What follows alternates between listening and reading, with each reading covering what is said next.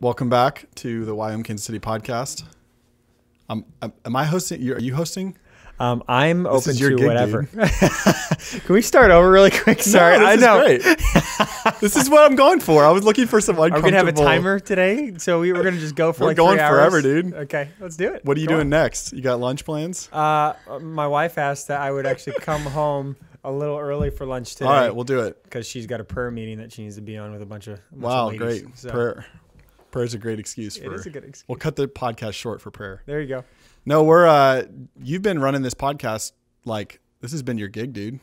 And I think where we're headed with this is just really opening it up and trying to create more conversations around here. Mm-hmm. And I'm pretty new to the scene. Yeah. I'm brand new staff here, but I think we're both today hosting in a way, but I've got some thoughts. And today we're going to be talking about how to become a missionary.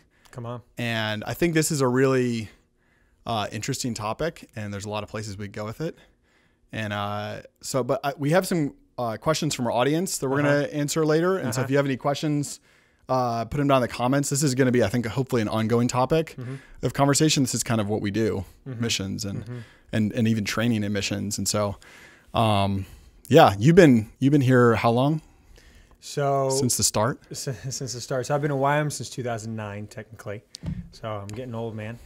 And then here in Kansas City, our campus launched in 2012. So since 2012, man. So dang. 8 years. And know some stuff, don't know other things. It's great. So it's been a really awesome 10 or 11 years here in YWAM and then 8 years here in Kansas City. So it's been fun. Cool.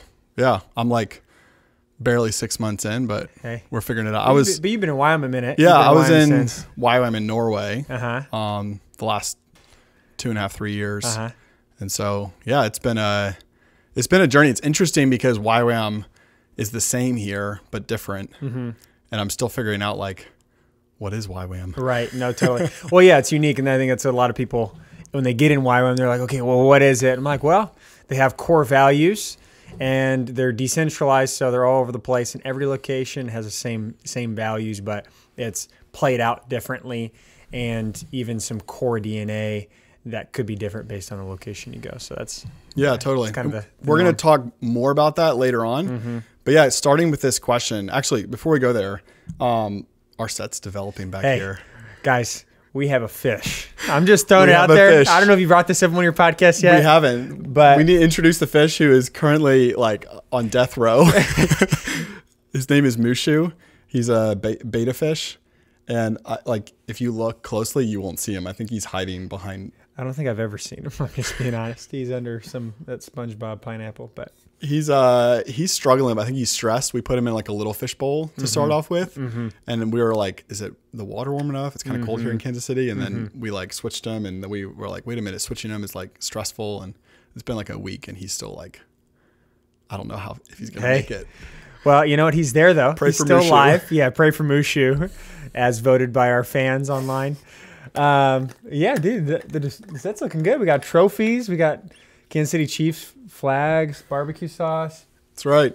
And if you're in the Kansas City area and you want to donate towards our set, if you've got some cool like bobblehead, something, whatever, like a Lauren Cunningham bobblehead. Lauren Cunningham bobblehead. That would be amazing. That would change it. But yeah, this is we're developing stuff here. We're figuring out kind of what's going on, and I'm kind of new to this scene, and so I'm learning what's happening here. There's obviously a ton happening out of this training center. It's way bigger than just YWAM here, but obviously YWAM is sort of connected with all of it. And as someone who's even here, I'm still figuring out what's going on. And so I think today a little bit, but then especially in future podcasts, I wanted to go through and just kind of talk about who we are and what are the topics that that we focus on or think about, and kind of explaining and sharing in some of those areas. And today talking about how to become a missionary. And I think this is a question I thought a lot about as someone who's like, I think I want to be a missionary. I'm not sure if I want to be a missionary. Am I called? Where am I supposed to go? What am I doing? And mostly you hear, occasionally you hear an update from a missionary, and then mostly you just hear, go to the nations, this missions call all the time, which is amazing and stirs my heart. Right. But sometimes it's kind of like, what does that look like? Or how Right. does that What are feel? yeah. What's step 1? What's step 5? Like, how do I actually get there? What does it look like at all? Yeah. So if I asked you this question, how do you, like, if someone was out there, like, I want to be a missionary, maybe they're 18. Right. How do I become a missionary? What does that look like? Right. What would you say? Yeah, no, I think it's a great question, and we talk to people regularly with that question, actually. So I think first off, on a big picture level, some people don't even know if they are called or not. And first, just to say that's okay, right? I think that's a big one. There's this image sometimes of missions being you're in a mud hut, Africa, holding a baby, I don't know, or whatever, and sleeping on a dirt floor, and that is the picture of missions. You got like naked natives with like, barely covering, right, like walking around. And you're there for life, 100% there, and where missions has so many different expressions based off your calling, your gifts, the needs of the place or the location. And so those are, on a bigger picture level, a lot of factors there. Like 99% of the missions we see in like a movie or like that we hear about is that kind of missions. Right. And I feel like that's probably closer to like 1% of where actual missionaries are, which we need more missionaries there. Yeah. So right. like, absolutely that's a part of it and that's real. Right. But it's not the full picture. That's not all that missions has to offer. And like, I think for me, I even had that image in mind of this, like, in the middle of nowhere with people that don't know Jesus at all, being missions. And I think now that I'm in it, I realize like, no, there's a whole lot more going on and a whole lot more opportunities. And like, I think for some people, that's sort of what their image of missions is. And so they're asking the question, do I want that? And some people are like, no. Right. Yeah, no, totally. But it's still that, I think that's really helpful to reframe the conversation, that it's not as like binary as you're out there on the mission field or you're here having a job in that sort of extreme perspective. Yeah, like the extremes, and to actually leave room for other things. We have guys even on our campus who are dancers that are hip hop dancers, spin on their head, and that's actually a version of missions. You're like, how is that a version of missions? That like reaches people with the gospel. Yeah, reaches people with the gospel in a relevant way, more places than you would think around the planet. There's so many different, and then you have like guys that are real smart, that are Bible translators, that went to school for years, and they work for Wycliffe or whatever, and they're in a tribe for 8 years, learning the language, creating an alphabet. I mean, that's like a real extreme version, but it's so diverse. I think sometimes early on, there can be a pressure to want to know, first off, where am I called? What am I supposed to do? How is this supposed to look? Now, I think right out the gate, and we were talking about this a little bit yesterday, actually, is to take the pressure off and just take a step or two, get on the phone with somebody. Hey, what does this look like? Okay, maybe try something a little shorter. Yeah, get your feet on the ground for a couple of weeks, a month, 3 months, 6 months, whatever it might be.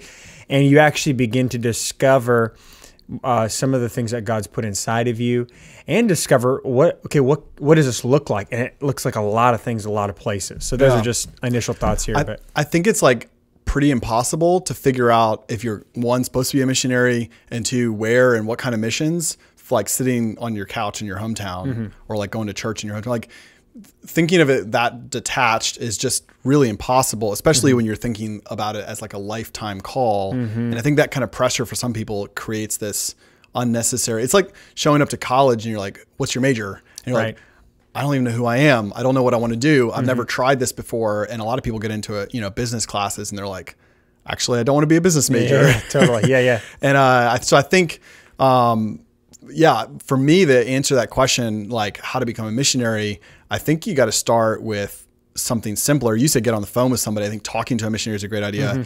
For most of these missions organizations out there, the first step is applying. It's like, you don't think of it. You're thinking like, when I apply, like I'm ready and I'm funded and I know where I want to go and I know what I want to do. And I've even maybe been trained for it. But really applying is just like saying, hey, let's talk. Like, I want to hear what questions I should be asking. Like, maybe I should go on a short-term trip. Right. And I think for a lot of people, trying to figure that out without dialoguing with someone who's in that space or even actually going somewhere is pretty impossible. And then I think for a lot of people that are like, this is what I want to do, maybe they even think they know, they're like asking the question, like, who am I going with? How do I get trained? All these questions. It's like, maybe you should go. Maybe you think you know what it is, but maybe you should go try it out. Maybe you'll get into that business class and be like, this is not my major. But that doesn't mean that, you know, being a missionary is a bad idea. It just means don't like fill in all the blanks before you even start, you know, kind of, be open. Right. No, that's super good. Yeah. Yeah. And again, trying things out, I think is a totally awesome thing. Like, I think a lot of people get called as they even step out too. Like, it wasn't like they had a angelic encounter before they went and they had an audible voice of God. I wish I had an audible voice of God. I wish I had that every morning, actually. That'd be super great. But we know the kingdom operates by faith in some ways, and he's called everybody to go in some capacity. So everyone's called to be a missionary in one sense of being on mission and reaching people with the gospel. So that's a call to every single person on the planet. So where that is and what that looks like, that's sometimes where it takes a little bit to figure it out and trying out different things. And we're talking about more the foreign context as a traditional occupation. Like vocational missions. Yeah, like long term, you're on the field for like 4, 10, 40 years. Yeah, or whatever it is. And I think for that is a group of people, and I think a growing group of people that is needed across the planet. Absolutely. When you look at, you know, a few billion people that either have no access to Jesus or have very little access that really need it. I do believe that the number of missionaries there are right now is way less than what God desires in his heart, because I believe in his heart he desires that everyone to be reached, and we need a lot more to do that. So what do you think is why do we have so few missionaries? Like, why is it that God's not calling enough people, or even using that word calling, but like, is it on God's side, the issue? Yeah. Why don't we have 400,000 missionaries? Yeah. I mean, you can go several directions theologically with that, depending on where you fall in the camps. But I'd go to Romans 10 maybe, and just keep it real simple. And there's a series of questions there Paul asks. And one of them is, how will basically they go unless they are sent? And basically, if you haven't heard the call, or there's an opportunity to even, wow, there's a need in the nations I never even knew. I think people need to hear that. So I think that's one thing on our end, I'll say, that I think God's, as believers in discipleship, sometimes I think we focus on a lot of other things that are inward, which is great, but the Bible is both inward and it's outward. It's got to be both. Otherwise, you're going to have a lopsided Christianity where you kind of just stay within the four walls, honestly. And so I think, first off, people even knowing that there's a need out there, actually. Yeah. There's a need out there. And when people hear it, then I feel like whatever capacity, I think we are called to touch the nations, whether it's us physically on the ground, whether it's funding people, whether it's short-term stuff, whether it's connecting with our church, whatever it is. There's so many versions of it. We're called to reach the people right around us, and we're called to reach the nations, because that is the great commission Jesus gave to his disciples before he left planet Earth. The last lines he was saying in Acts chapter 1 is basically, you're supposed to go to the ends of the earth. Yeah. And that's for everybody. Which we haven't done yet. And it wasn't really practical for the apostles to make it to every corner of the earth. So it wasn't just for them. Right. Yeah, no. And that's a thing that's ongoing. And in Matthew 28, you see, he says, and teach them everything I taught you. So it is an ongoing thing. It wasn't just for 12 special apostles that had this crazy super calling on their life, and they were the ones. No, that they were called to actually raise up other ones, who were then called to raise up other ones. And we now have generations of believers, and Christianity has spread and grown over the centuries, and we're getting closer. We actually now have the ability through technology to track and understand how many people groups we've reached on the earth, how many people still need to hear the gospel, how many people still need a church in their community, how many, and fill in the blank. And there is an acceleration. Like, we are seeing more and more missionaries. That's something we'll hit up on a later podcast, gather some numbers there. But I think what we're seeing now in missions is very different than what we saw 50 years ago. Mm-hmm. And I think we still have that image in our head of that person going to the unreached people group, which is so needed. Mm-hmm. And it is it makes a great movie, right? As well. It makes a great life, right? Live for Jesus. But I think for a lot of people, they're kind of like sitting in church, at 15 or 16, and they're thinking, do I want to do that? Mm-hmm. And they have like a yes or a no. And so in my mind, I'm thinking, if that's the question that you're asking, and it's that simple, like it's either I'm going to stay here and have a job, or I'm going to go do like a really hard thing in a really hard place for the rest of my life. I think that question or that approach to it might be one of the reasons why we have less missionaries than I think God is in God's heart. Is that I think people, it's much bigger of a leap, and it's a big commitment. And, you know, even traditionally, if you went 50 years ago, 100 years ago, if you were going to be a missionary, it was kind of like being a pastor. Like you had a lot of education, a lot of preparation. And that has not changed in one way, in that, like, if you want to go to a hard place long-term, you still need a lot of training. Right. You still need to learn a language. You still need to, you know, there's still practical things there. Yeah. But if you take the equation out and saying it's either stay in your home country, in your hometown, or go to the impossible places, if you start to say, no, it actually can be incremental, and you could say, the entry point is way easier. Right. Yeah. So I'll use a kind of funny example, but I think a very real one, like back 50 years ago or whatever it was. If you wanted to become a missionary, this is how it, I think, typically went. Not exactly all the time, but just go with me. You're in church, you love Jesus a ton. Someone tells you, wow, you should go to seminary because you just love Jesus a lot. Okay, you go to seminary for 4 years. You're in your 3rd and 4th year at seminary. Wow, you love Jesus a lot and you have a heart for people. Maybe you should become a missionary. Like, okay, after seminary ends, you then go get more missions training for year 2, 3, 4. And finally, year 6, 7, 8, you get a missionary assignment and you move to another country, and you maybe never set foot in a foreign country your entire life, but you had 7 years of training. Like that's a very like normal scenario back in the day. Yeah. Whereas today we're talking about, if you just want to get your feet wet, you want to explore things in the nations, or maybe you have translators on the ground that you can help work with and just get an experience in the culture and still reach and touch people. Like there's so many opportunities to do that on a short-term basis.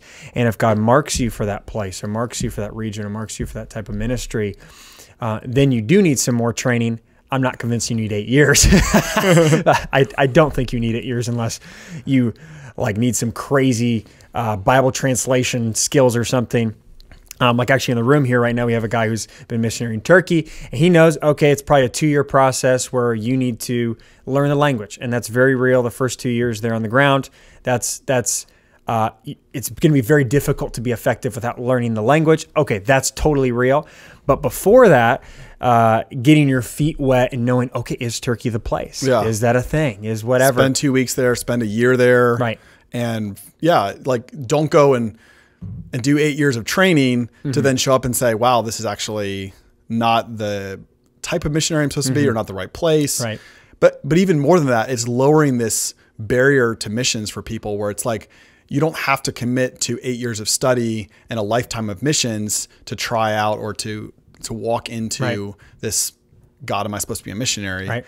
And I think there's a lot of reasons for that change, but bringing it closer to home, Youth with a Mission started 60 years ago about Lauren Cunningham, our founder. I want to talk about that for a second. Like, what is YWAM? How does YWAM engage this missions question, and how does YWAM help people become missionaries? Right. What does that look like? And I know maybe for you and I, we understand YWAM or Youth with a Mission a little bit more, but maybe for some of those out there who don't as much, what can you share with me, like some of the story of how YWAM approached missions differently? Yeah, no, for sure. And you add in this one as well, bro. So it just what kind of the scenario I just laid out was the norm. And so Lauren had this picture God gave him. He calls it a movie. Biblically, it's probably a vision of where he saw the whole earth, and he saw waves crashing on the shores of these nations across the globe. And these waves were young people. And so God spoke that to him, showed him that. And he realized, oh, wow, I want to, or the Lord wants to, and he's commissioning me to make a way for young people to go to the nations. And so he started this journey with Youth with a Mission, and really the whole goal with Youth with a Mission, it's young people mostly, and young at heart. There's a lot of not young people here too. But really it's a movement now around the world that has 100 locations in 190 countries around the world. Like 1,100, you hear different numbers, 1,100 locations, over 1,000 locations. Loads. All over. And yeah, and it's it's right now in our current day, the idea of young people going to doing missions is kind of like, yeah, cool. Like, yeah, it's not as weird. But back then, it would have been crazy. Like, no one did that. You're going to ruin it for the rest of us. Yeah, for the ones that are doing this long term, and every once in a while, young people do ruin stuff, right?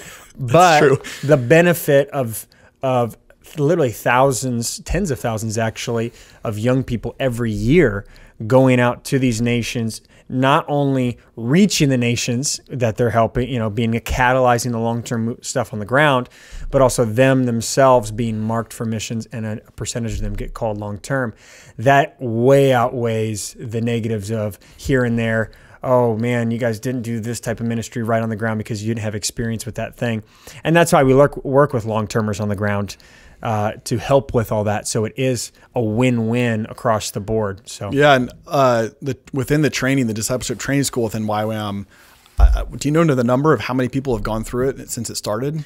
Like, I think it's in the millions. Yeah, I think it's over 5 million. Yeah, I think it's over 5 million. Yeah, one of our guys here in the room's like, 5 people have gone through it. 5 people. 5 million. 5 million, I think, actually have gone over the last 60 years, which is pretty impressive, actually. And like, just to explain what that is, discipleship training school is essentially training for missions. I mean, you talked about that 8 years of training before. I think there's a question maybe we'll head there here in a minute. How much training does a missionary need?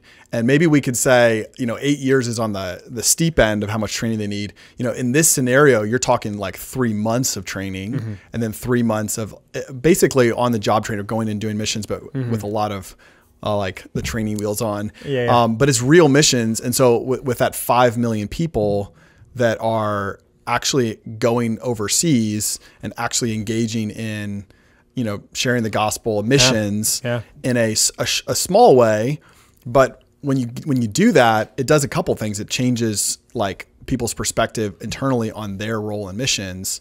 Dan Bauman last week said, the question isn't, I asked him, like, we talked about calling, and there's this question of like, you don't need a calling. We're all missionaries. We're all called to share the gospel. And by saying like, I'm not called to be a missionary, you're kind of like letting yourself off the hook with like being a Christian, being like someone who shares your faith. Right. And so I think in that same sense, when someone does that 3 months of training, 3 months overseas, even if they don't end up being a missionary in a full-time cross-cultural setting, they end up coming back and saying, wait a minute, like I'm going to go work in the workplace, but I'm a missionary and I have a role there, and I need to see, the people are in my circles as opportunities to influence. And I think to me, that's like part of we asked, why don't we have enough missionaries? I think we have, all Christians are missionaries. Why aren't people engaging it? Why aren't people going there? And again, if you have 8 years of training as your piece, then it's just steep. But if you switch it around and say, let's do 3 months of training, let's do 6 months of training. It's like becoming a doctor versus like, sure, I'll go. Yeah, I can give 3 months or 6 months. Yeah, I can learn how to do CPR. I can learn how to. Yeah, right. I have a first aid kit in my car. Exactly. That's about the difference, right? But that's what we're called to. And as Christians, you don't need to be a doctor to offer life to someone. Right. Now, I do think you need someone to show you how to do CPR. You're like, I just saw it in a movie. Here I am. Like, it's good to get some training. I know how to put a Band-Aid on. I can do that. So I think for me, that's a really interesting question. How much training do missionaries need? Like, what do you think? We talked about it not being 8 years. Like, what is, if let's say all Christians are missionaries, what kind of training do you need? If you're going to be a vocational missionary, what kind of training do you need as just a Christian who's missional? Yeah, I mean, it's not a cut and dry answer, obviously. I think it reflects back on where you're ending up. Exactly. It's the bigger picture, but I think as a starting point, I'll just say from my experience, Youth with a Mission, in our core training that we have people go through is the discipleship training school. We found that having 3 months, 12 weeks of foundational teaching on not only how to do missions, but who is God, getting to know Him, basic things like walking in relationship with Him. What does it look like to pray, read the Word, hear His voice, that kind of stuff, as well as share your faith, disciple someone. And we've found that 12 weeks, what it allows is in cross-cultural training to some capacity as well. It allows, like if their relationship with God is wherever it's at coming into that, at the end of 12 weeks, for the most part, they're ready, they're amped, they love Jesus more, and they have some tools in their tool belt at least to succeed on the ground within a team and an environment with long-term workers that know what they're doing. So I'd say that that's what we've done as an entry point with foundational training. And then I think as you're getting farther along and it goes from there. Yeah, it develops. Goes from there. Yeah, you meet someone who's running an orphanage. Okay, what does it take to run an orphanage? Yeah. Okay, you might need some skill sets in particular categories. It's not just holding babies. There's other categories as well that go into running an orphanage probably, right? And or if you join another team, like you may have a particular gift, they may have 4 other gifts. So maybe you don't need any additional training. You can just join that team. It totally varies. What I love about YWAM, like this is, and for some of you may not be aware of this, is like after doing that 6-month discipleship training school, you can be a missionary with YWAM anywhere in the world. I mean, you apply and there's a process there, but like it's 6 months of training and you can be a missionary. And, right. And for some mission roles, that's sort of like the main training you need. You know, if you're serving in a kitchen capacity and supporting, you know, like here at this location, we've got all kinds of stuff happening here, and including the schools and that kind of stuff. Like you could be serving God in a significant way in missions by cooking food. And like, yeah, you need to encounter God, and yeah, you're a part of this community in a larger way, but you don't need to go to a school to like serve God in a missions capacity. I would need to go to a school if I'm going to serve in the kitchen. Let's just be real. I need a couple of years of training. But even having somebody in the kitchen that could show you how to do it. Yeah, I know, totally. And that's the approach that YWAM takes. Now, is there more training available? Absolutely. Like we offer the School of Biblical Studies. I don't know how long it is here. It's 9 months. 9 months of studying the Bible, reading through the Bible multiple times, really understanding what is this incredible book that God gave us. But you can go do a frontier mission school. You can go do, I mean, there's so many schools. Worship, media. Yeah, there's YWAM is not saying go do this many years or this approach is like a traditional setup. It's more like you got in, you did the 6-month school, you're here now. What role are you going to play? Where is God calling you to be? And like, if he's calling you to go to, you know, Thailand, then maybe you should take a school to prepare you to go there. Right. But you don't have to make that call before you do a DTS or before you staff at a YWAM location. Yeah. So that question of how much training do you need, in a lot of ways, it's like, well, what are you supposed to do, and where are you supposed to do it? And you don't have to answer all that up front. You can answer that as you go. And that's the way we do it within this movement, Youth with a Mission. Real quick, just explain to me, like all those locations around the world, what are the things that like hold us together, and like what's maybe misnomers? I have one that I'm thinking of. Okay. Like, I think a lot of people think YWAM is an organization that we're all tied together, and we have a CEO and somebody who's calling the shots and making sure everything's headquarters. Yeah. And what many people don't realize is that that's not the case. We're set up in such a way that every location is independently operated, but there's a connection of values, and it's a movement, and we're relationally tied together. Right. And there are some things you'd find everywhere you go within YWAM, the discipleship training school. But yeah, that's, I don't know, what else would you say about like YWAM for somebody that doesn't know? I would say, though it's called an organization, it's really a movement. So it's a movement of missions around the world that's super diverse. The way that YWAM, because once you do a DTS, you are officially a YWAMer, and you can actually go and apply to any location around the world. They have to accept you and whatever. But YWAM is really held together, like you said, by values. So there's 18 core values that are straight from the Bible, and as well as relationally. So like everyone in YWAM is probably about one relationship away from another person, if not directly related. And there's over 20,000 of us around the world. So that's pretty wild, actually. Yeah. And more if you consider those who are maybe not in a full-time capacity. Yeah. I mean, there's even a lot of ministries out there that if you just do a little bit of digging, you realize that the people who started that and run that ministry are YWAMers. Yeah. Loads of them. The ministry doesn't say YWAM on the website, but... Well, it's a family of ministries as well. Literally, there's thousands of ministries underneath the umbrella of YWAM directly that you would never know as YWAM. And there's millions of people that have gone through YWAM that have started their own things that aren't underneath the umbrella of YWAM, where if you find out, oh, you did YWAM? Where did you do your DTS? And you just have connection right there. I just was in a conversation yesterday with somebody. We're talking, oh, that guy's a YWAMer? Hilarious, you know? Yeah. And he's leading this large movement in America. And so you have some of that where I always tell people, if you feel called to mission in some capacity, I think there's almost no loss to do with ETS, is how I say it, because the door opens to you, the whole planet opens to you, basically. The door opens there, as well as you all of a sudden get connections everywhere. Literally.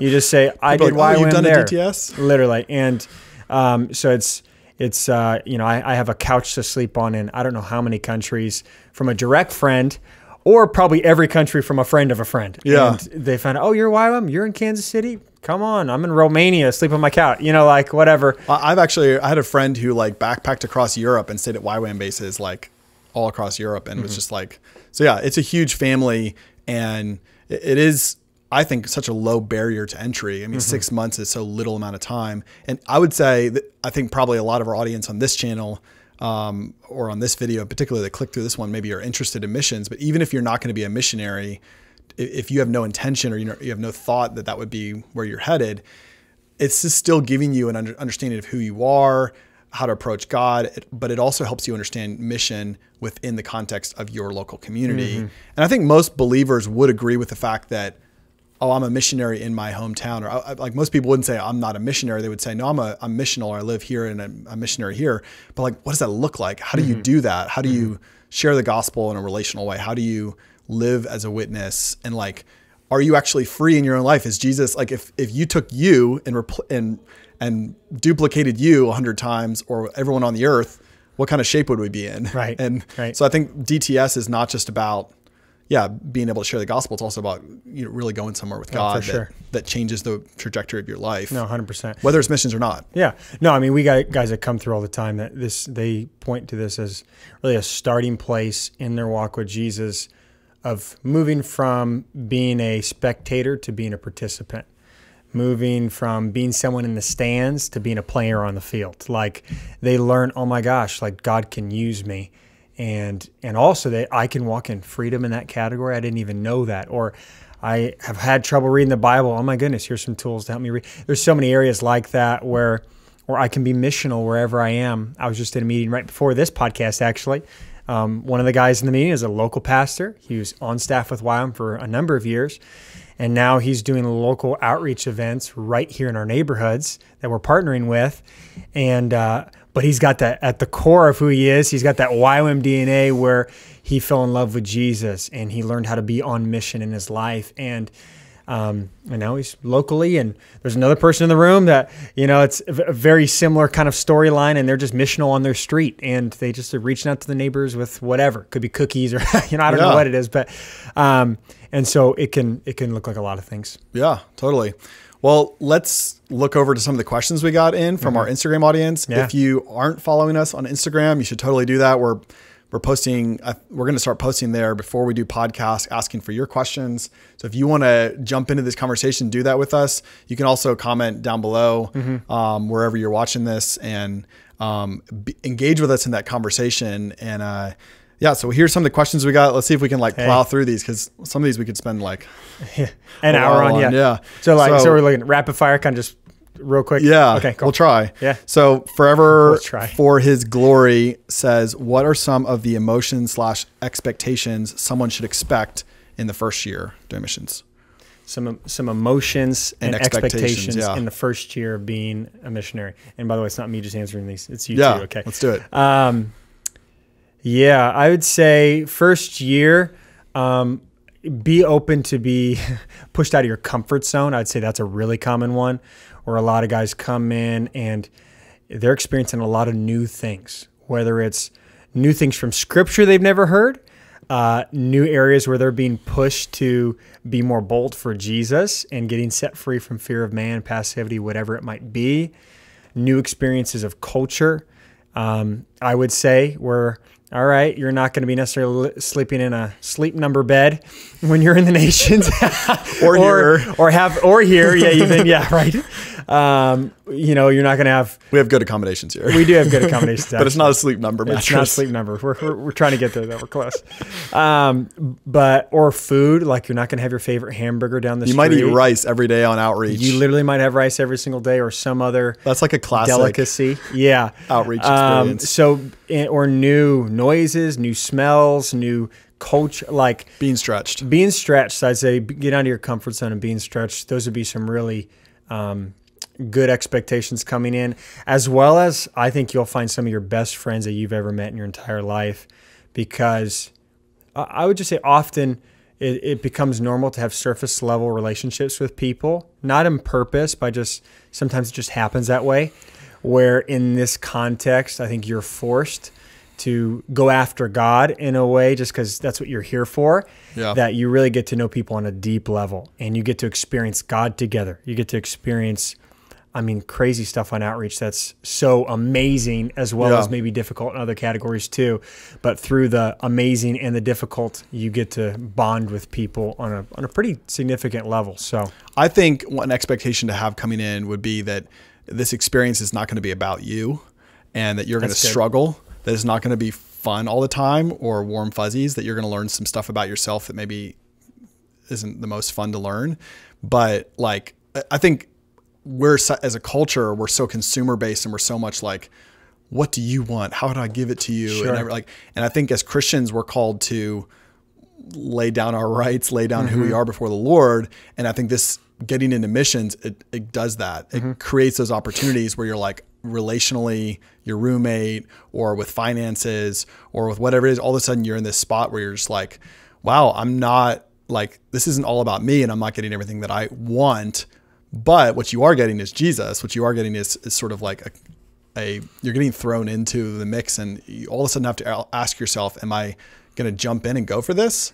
Or am I going to kind of back out? And I think as Christians going to church every Sunday, that question doesn't feel as present all the time. It's there 100%. You don't have to do a DTS to follow Jesus radically. But when you're in this sort of situation of doing missions, whether you're with YWAM or elsewhere, I think it brings some of those like challenges to the forefront. So I'd say guts and glory would be a good way to summarize it. Yeah. There's always, it is good and bad. It's not, it's guts and glory. How did you know you were called to be a missionary? Same user asked this question. Okay. I'll give a short answer this time. I didn't give a short answer last time. Writing on the wall. Yeah. Audible voice. Yeah. Michael the Archangel, just at night, 3 a.m. No, I'm just playing. I would say I felt more, I may be a little weird. So I grew up as a missionary kid and a pastor's kid. So I had a desire actually in my heart from a very young age, because I was exposed to some stuff. So I would say a short answer was just being exposed to mission stuff. And when I got a little bit older too, I was exposed to some more where I was personally more like kind of involved. That's what actually marked me. When I saw someone who was hurting, when I saw someone that needed Jesus, when I saw God move in that way and he could use me, I think in the midst of that, God he gave me his heart and his burden for the nations. And there's a more detailed version of that, but I'd say generally it was being exposed to it and then seeing him move and use me. Those are probably kind of the two main ways I felt called into missions. Yeah. For me, I did feel called into missions, I think, in a way, but I don't know if I would say it was like a calling in the traditional sense. I mean, missions was on my heart for years, and I just constantly asked the Lord, is it time? Are you wanting me to go? And I think looking back, I realized now that I wasn't saying yes to his call to be a missionary right where I was to the same degree. But yeah, there is that sense of like, okay, God, I'm feeling led to move somewhere. It wasn't like super clear, but I was interested enough that I was just like, I'm just going to go for it and see what happens. And he was in it, but yeah, I don't think it was like a thus saith the Lord. Yeah, thunderbolt moment. Yeah, and I think it's good that we say that, because I think being led by God in general in life and what we're called to do, and we use that word called a lot, it is really, the kingdom is operated by faith. And so I think it's good to demystify some of that stuff where God's called us to all be missional. It's really just, okay, it's almost a discovery process sometimes of what that looks like in what context. I would pursue that, like, where is God leading me? But I would do it from the angle of like, I'm going to go jump in. Yeah. Like I'm not going to wait on the sideline. I'm just going to sit here for 3 years waiting for God's call. It's easier to steer a moving vehicle than it is. I mean, one God that's puts these stationary. passions in our heart, and if there's an interest there, I mean, yeah. If you have a desire to, serve the poor in some place, it's probably not the devil speaking to you or your flesh. It's use probably discernment, Jesus. but yeah. Yeah, sure. So we're not going to make you through all these questions if we don't keep going. Okay. Charles 938 says, how do I know which country God wants to send me to? Kind of the same question we just talked about. I think you get into it, and I think trying to figure that out from your hometown, a bit challenging. I would suggest come to a DTS and who knows, maybe they'll stir it up there. Maybe not go to the local church on a short-term trip. Put yourself into context. Talk to missionaries. I think those are... Yeah, just add real quick. Yeah. People would always ask me that. I felt called to missions, and they'd say, "What country? Where?" And I always was confused because I always asked God, "What country?" And I realized I have a little bit more of a global call, but literally you could name any country right now, and I'd be stoked about going there. Yeah. Nowhere in the Bible does God say you need to go to a country. One country, yeah. and even in the New Testament, for the most part, most of the missionaries we see, They're going around. They're going around. Yeah, Paul's skipping around, and he's Macedonia here and Thessalonica. Come on, Paul, there. commit. Why can't you just stick with one church? And then there's long-termers on the ground in those places as well. So it's both. Sam Zion Park says, do I need to feel called to missions or ministry or certain nations? Same question. We answered that. What does a typical week look like? Hannah Ma Brooke asks. Sorry, I butchered your name. Oh, yeah. It's Hannah. Some of these questions are hard. It depends if you're talking about on a broader sense. Every country, every context is so different. Totally. Or if you're talking about like a DTS week, like those are two different questions. So I'll let you throw in. Yeah. So, I mean, like being in Norway, I mean, I feel like God led us to do media as missions. And so, it looks similar. I worked outside of missions in a media context, and it looks kind of similar, like working in an office, that kind of thing. The thing that was interesting that would be different than my job in the US with the typical week is that YWAMers are constantly like going places and traveling and doing things.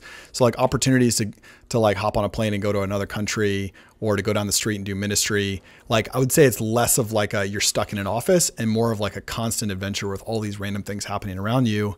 And so there is some of that office feel to it, definitely. But then like very quickly it shifts to like, oh, I'm in a prayer meeting or worshiping God, more than I typically would. Or I'm going in the streets or whatever. Yeah. And again, it's such a broad question. Really depends on where you're at. There. Yeah. Depending on what country you're in. We got the similar questions again. Here's another one. Havala Mishler says, do you have any advice for couples going to be missionaries together? Good question. I'm married. Both of us are married. Yeah. So we're both missionaries. Yeah. I have a couple nuggets I'll keep short, and I'm sure you do as well. I would say, first off, you can't just have one person who's super burdened for something and the other one is not on board. That is not going to work.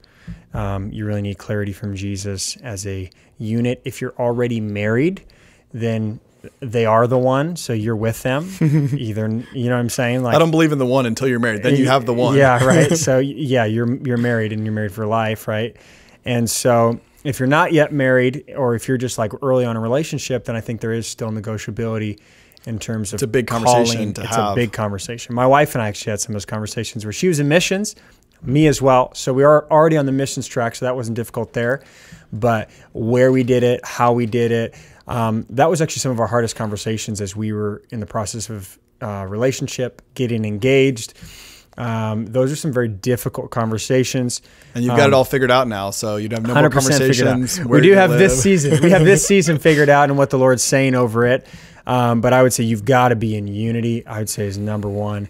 And then I think as a couple or a family, and you could probably speak more to the family, you have more kids than me, you want to be... I would, going back to some of the stuff we said earlier, try stuff out. Maybe don't commit 20 years to some movement in a place you've never been or never experienced. Like, get on the ground, give yourself some time to feel it out a little bit, and don't throw yourself maybe so far into it that you get there and it's like nothing you expect and it's not what you feel at all. And so I'd say giving yourself room to explore and try things. Yeah, totally. I would say the unity piece is huge. And I think for me, I've realized even being in missions that it's God's heart for us to be unified as husband and wife, and recognizing that we're different people with different outlooks on our world, on what our ideal would be. You guys actually have some differences in your marriage? That's crazy. Some big ones, actually. But it's real, and I think the point isn't either they're right or you're right. The point is that God put something different in both of you, and it's supposed to go together. And to me, again, we already asked this question, or we already talked about the fact that we're all called to be missionaries. The question is where and when and how. And so for me, I think a big question for either both, probably both of in the relationship is, do you trust God? Are you willing to surrender your life to God? Do you believe that he's good enough to give permission to him to lead your family, to lead you? And I would say oftentimes when you have disunity, it comes around a fear or like, I don't want to trust God to lead me here or to do that thing. And so I think that's, in my mind, like, before you're getting to this question of how are we going to minister or how are we going to be used by God, it's a question of, am I willing to let God be good to me? Right. Do I trust God? And I think that's a wonderful conversation to have as a couple, with individually with the Lord and then together, of saying, God, we trust you with our family. We trust you with our marriage. We trust you with where we live and what we're doing. And if both are trusting, one might be more uncomfortable than the other in a certain context. But in the end, it's about following Jesus, not about looking a certain way. No, so, amen. So good, bro. And I'll just add 10 seconds real quick to that. My wife was on the way to basically move to Uganda before we got married. She was in the planning phases for that, to work with some South Sudanese refugees. And we're not doing that right now, and we're married now and all this kind of thing. I have something in my heart towards Africa as well. I don't know what that looks like, but I've had a sense something there in the future. And so that's something, like you're saying, trusting God, where we submitted that to Jesus and said, okay, Lord, we feel like this is the season we're in, and some of those things in her heart for Africa and mine and other places globally as well, we're trusting you with what it looks like, the timing, how much we're involved, if we're there on the ground, if we're not on the ground, like the version of it, we've submitted it to him. And we've seen God already bring some of that stuff forth, and some of it's still on the shelf, and we're obedient to the now and the season we're in now. So yeah, I think open hands with what you feel like God's led you to as an individual, and letting God, I think for me, I didn't realize that I was going into missions as a single person. I was married and I had kids, but I was thinking of myself and my calling as a single person, and realizing that God has a call. We're using that word again, call. Like, God is leading your family somewhere, and it's not just about you as that single missionary anymore. And I think that's wonderful. But yeah, it definitely, I think it complicates it, but it also gives you such a balance and such a health. If you can get the places you disagree to come in unity under the obedience of Jesus, a beautiful place. And then, you're in a position where you're both being stretched, you're both willing to go. And so I think it can be a wonderful thing, even if you feel like we're in an impossible match in terms of ministry. I think there's tons of hope there. Yeah. Amen. When you follow Jesus. So any more? Last question. Okay. How do you start newsletters and fundraise? We're going to sum that all up for you in 1 minute. We will be fully funded at the end of this 1 minute clip. I mean, I think you got to get trained, and this is, again, the training piece that we talked about earlier. How much training do you need is a huge question. I would say that the funding can also go hand in hand with that. Sometimes you can be like, it's overwhelming to fund a career in missions. It's a lot of work, but I think the starting point can be, doing like a 6-month version of it, and asking the Lord to provide and funding for that. I mean, I think if God's leading you to missions, he's going to provide for it. But there's a partnership there and a lot of training that I would like. If you're going to go and be a missionary and you think you can just do it, off of your personality, like you need some training. No, for sure. Yeah. And I think that training would be, I'd say, a key, and also misconceptions as well. So you want to have the biblical foundation there for what God says about that, and then actually training to do it. And it's totally possible. I mean, I've been 11 years full-time missions. Now I'm married with a kid, second kid on the way. You have multiple kids. You're ahead of me. We're trying to catch up. And the Lord's totally provided. We travel quite a bit. Yeah. And it's just to say it's possible, and there's thousands, actually 20,000+ YWAMers globally that do it. And I would say, yeah, just take the time. I'd say if you give yourself to it, you can do it in months where you actually get funded.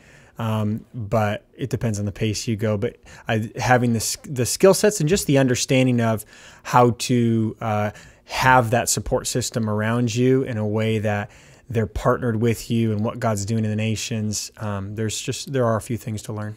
Yeah, I think in real short form, it's about bringing people into the mission that God's called you on. That's what the newsletters looks like. That's what the fundraising looks like, is it's relationally engaging people and inviting them to join you in this call. And I think in the same sense of we're waiting on God to tell us what to do, we can ask God to tell our funders if they're supposed to fund us. Right. And so that's what a newsletter looks like too. It's just like, here's what God's doing, and be praying for us, and they're a part of what you're doing. Yeah. I'll add something to the newsletter thing just because I've been around missions a while. I think a lot of people's version of support raising or having a team around you that really partners with you is you send out one letter to 200 people and 2 people get back to you and God didn't fund me. I'll just say that's because I don't know if that's in the question, but it could be. Yeah. I'd say if that happened in any other scenario, it'd be like, well, I don't know if that was God didn't fund you as much as I don't know if that's the most effective way to actually communicate vision to people and communicate a way for them to be involved. Maybe that's one way, but I think how would you bring someone into anything that you cared about or that's deeply personal? You would do it in a very personal way. You do it in a way that's very honoring to them. And so I think that's kind of the classic missions thing, like 200 letters, 2 people got back. Well, guess I'm not a missionary. You're like, God didn't call me. I know. I'm like, all right, bro, we can do this. What's your favorite book on fundraising? Do you have one, or what resources? So I've read a few actually, and we have courses here on our campus now. One, I'd just say Fully Funded Missionary by Rob Parker. Yeah. And that's the one we've had him even personally come in and train our staff. And a number of our staff have got fully funded off that. And a number of our other staff are working on it with him as well. So I'd say Rob Parker, Fully Funded Missionary. He even has e-courses that literally walk you step by step that are very reasonable cost. And we're even an affiliate of his, or we're becoming an affiliate of his. Cool. And so he's our favorite too. I've read a few other ones that are pretty good. His is the most practical, like here's how to do it well, here's how to do it in an honoring way, and it's the most thorough as well. So awesome. Love it. That I think maybe a topic we need to revisit in probably a deeper way in the future. We had Rob on the podcast a couple times actually. Wow. We did, yeah. So I think before you came, or it was maybe right around the same time you came on staff here. So you can go back and check those out, and those we'll put them in the description. Yeah, and those are just starter convos. One was, I think, just broader. How does God see this thing? And then the second one had a few practicals in it. But we can have him back on. He lives in Kansas City actually, so it's a huge blessing. Mm-hmm. Yeah, huge topic. Mm-hmm. Like final word on that: don't let finances stop you from what God is leading you to.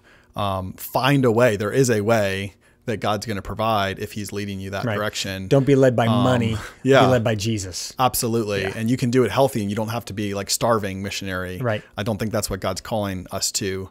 Paul did say, I know what it is like to have plenty and have lack. Mm-hmm. So it's not to say that there won't be challenges financially, but the Lord provides for us in abundance. He's a good father. So he takes care of the birds. He'll take care of us. That's right. It's a few parts in the Bible there. That's right. So, as we get closer to the end of this conversation, can you just share with me, I'm still learning what's happening here. Can you share with me kind of what does YWAM Kansas City look like? This is a conversation we're going to go forward with. We're not going to explain all this today, but give me a little taste of like what ministries are here and what kinds of things do we do. Save this one for last time. Don't like feel the need to explain every single one of them. But, okay. But yeah, there's a lot happening here. Yeah. Okay. Give it to us. Okay, sure. Yeah. Kind of summarized version here. So YWAM Kansas City, we're located in Kansas City, part of Youth with Mission, obviously.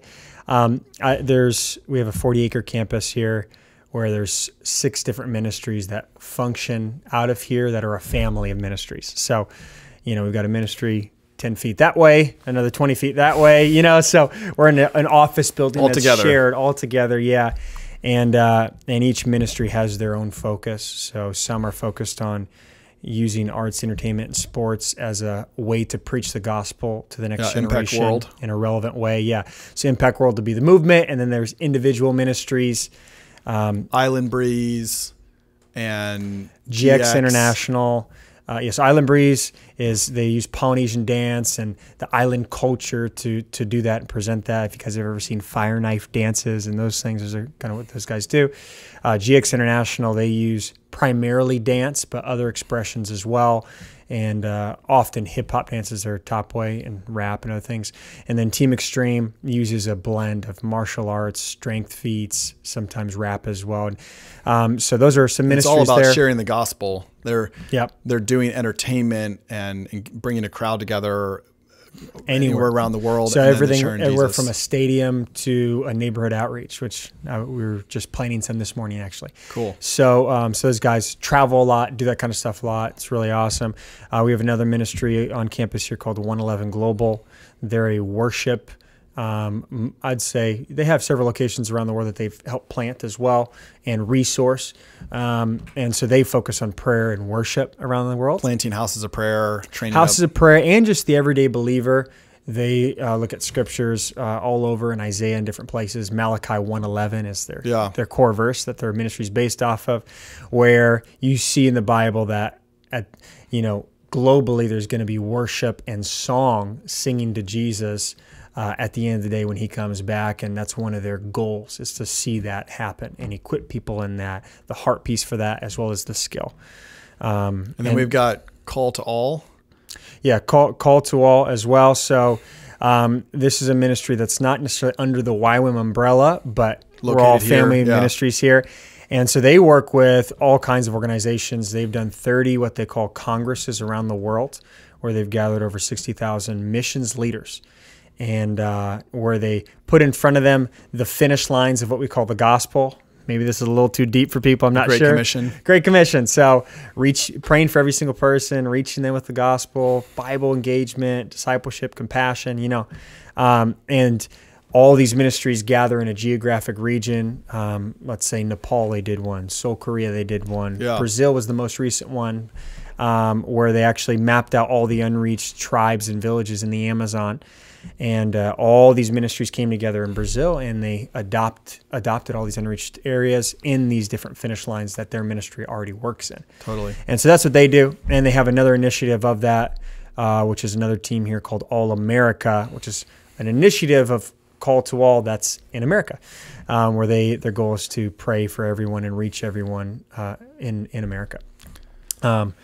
So that's pretty cool. Quite a lot happening here. And then you have YWAM Kansas City in the traditional sense, which I'm more directly involved in as a full-time thing, where we run training schools, and we have discipleship training, Bible ones, worship ones, different ones, and it's primarily a training ministry, but we also help with all the other categories as well. And we have a few locations we've planted around the world. So we have 3 other sister campuses, YWAM campuses, in South America and Asia. So cool. Yeah. So we're just summarizing. It's training missionaries, recruiting and training.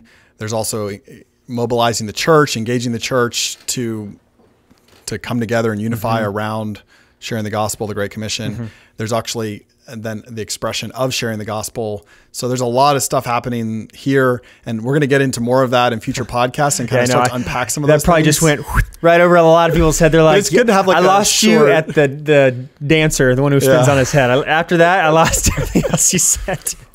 Yeah, but I'm still learning what's happening here, and there's some really cool stuff, and we're going to go into it. But it was a good conversation today. Yeah, come on, man. I think the ending point here is we have a school in January, the Discipleship Training School. We do. If you are like, you know what? And April and July. And we have them 4 times a year.